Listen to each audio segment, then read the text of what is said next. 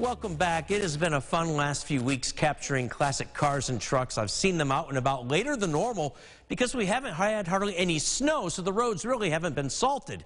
Captured this recently in Dansville. Look at this, a 1930 Ford Model A, wonderfully restored and parked right there on Main Street. So much to appreciate about this classic. Now, the owner told me I might want to get a shot of the special plate on the back, and that's because this car went on a European tour back in 2001 and was driven on roads in Austria, Germany, Italy, and Switzerland. There you see the special plate, wonderfully cared through for the years. It's a great car.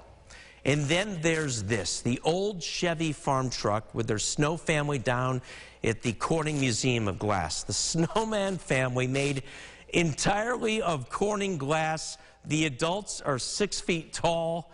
They do great stuff down there at the museum. I showed you the Christmas tree earlier in the week made of glass. This is also part of their holiday exhibit right on through New Year's. So if you're looking for something fun to do, Corning Museum of Glass, very festive this time of year.